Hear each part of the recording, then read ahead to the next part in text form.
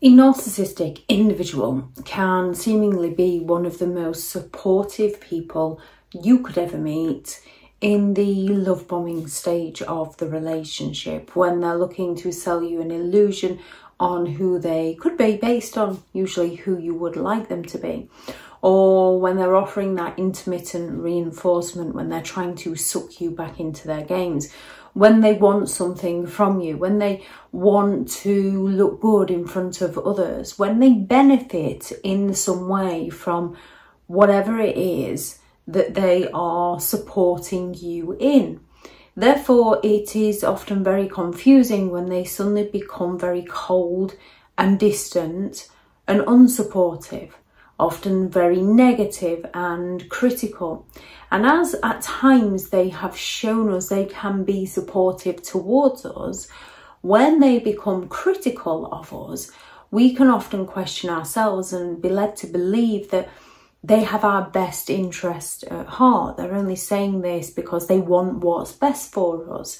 And a narcissistic individual will reinforce this belief by telling us that it's only because they care. It's only because they don't want to see us make a mistake. It's only because they want to see us do well. And as some genuine people can do this with well-meaning intentions, not recognizing that sometimes we have to allow people to fall and pick themselves up in order to grow. We can't go barging in and interfering with everything to try and protect everyone from pain as much as we would like to. As often it causes that resistance and people become offended and believe that we have got it in for them.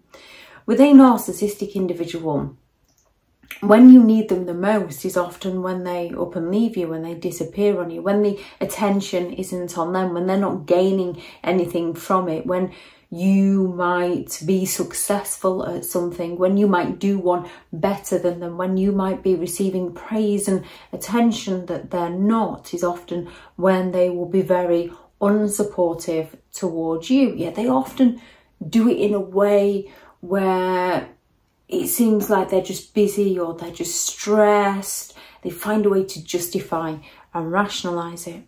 There's several reasons a narcissistic individual is very unsupportive of you, and one of the first of these is they have that inflated sense of their own self-importance. They're going to prioritise themselves above all others, which is why they will be supportive of you if they can benefit in some way, because they're still prioritising themselves. However, if there's no benefit to them, or if they perceive you as doing better than them, they might underhandedly find ways to covertly sabotage you, cause that sleep deprivation, create an atmosphere, create an argument before a job interview or something that's important to you. Narcissistic individuals simply lack the empathy to care. They don't understand. They can't relate. They're not interested. They can only relate to how it's going to be of benefit to them. And if it's not going to be of benefit to them, or if it strikes those feelings of envy and resentment in them, they're going to go all out to try and watch you fail. Narcissistic individuals often fear that competition. They want to be perceived as the best at everything. They often believe that they are superior. So your success threatens their ego, and they will go all out to sabotage it in any way they can. A narcissistic partner, if you share children with them, can offer to take care of the children while you work on something, and then they'll use that weaponized incompetence where they manage to fail to care for them correctly. They neglect them, or they neglect the home. They just find a way to make it hard work for you, and then they will just stand there and claim, well, you do it better than them. So it's very difficult to call them out on the things that they're doing, and it builds up that frustration and that resentment within you. And then when you reactive abuse, when you react negatively towards them, they stand back and play the victim and blame you and ask what's your problem and claim that you're the one that's taken on too much. They will go all out to seemingly be helpful while underhandedly, covertly sabotaging you, and then blame you when things go wrong. And as a genuine person tends to blame themselves, they question themselves and change direction, and the narcissist usually avoids consequences for their actions. They're very manipulative people, therefore they support you when it's of benefit to them. They'll use a lot of flattery and empty promises to get their needs met or to seem like a genuine, empathetic, caring person. And it's very confusing to try and work out what is actually happening and who is actually the issue, as genuine people often tend to look to themselves, which is that sort of growth mindset, because they can then work to improve. Only this is putting in a narcissist's hands, because when you question and look and blame yourself, a narcissist finds it incredibly easy to shift all the blame onto you. Narcissists have that strong desire for dominance and control. They need to be in control, so they will withhold support in order to gain the upper hand, in order to be in control. They're extremely self-centered. They're only interested in getting their own needs met.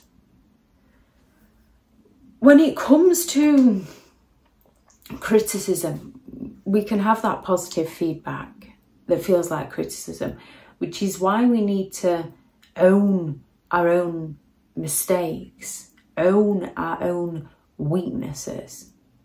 So if you're dyslexic and you're not potentially the best at writing, you can work on this daily to improve yourself. You've got to step over the fear of the judgment of others and just put it out there. And when the criticism comes in, you can sit there and think, yes, that's right, my grammar is all over. I'm a work in process. I'm learning.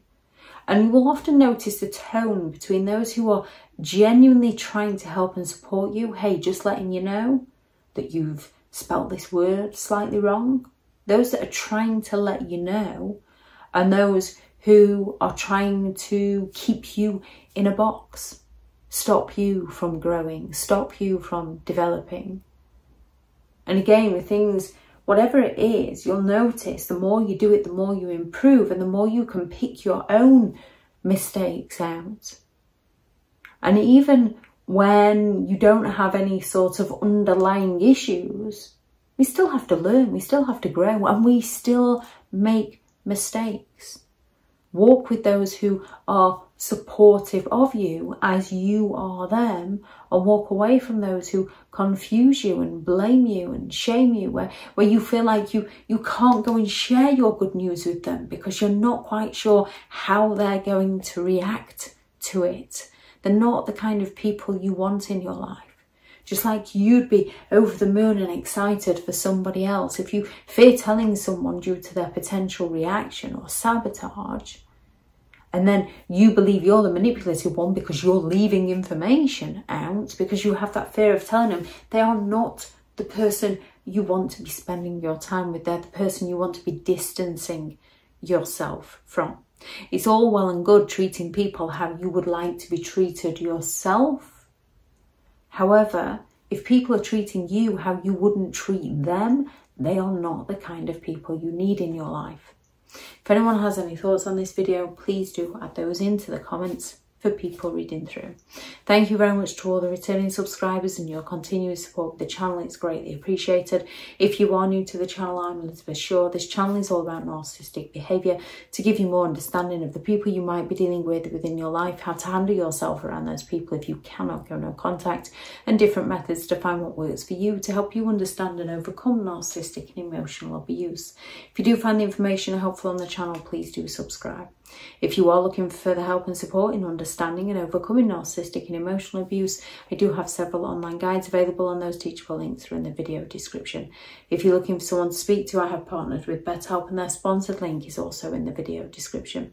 I do also have several books out on Amazon: 15 Rules to Deal with Narcissistic People If You Cannot Go No Contact, a Narcissist Handbook, which is the ultimate guide to understanding and overcoming narcissistic and emotional abuse, and how to create boundaries around those who have no respect for your boundaries. If you'd like to go and check those out, they'll be in the description also. Go out there and create the day that you deserve, because you do deserve to have an amazing day. Bye.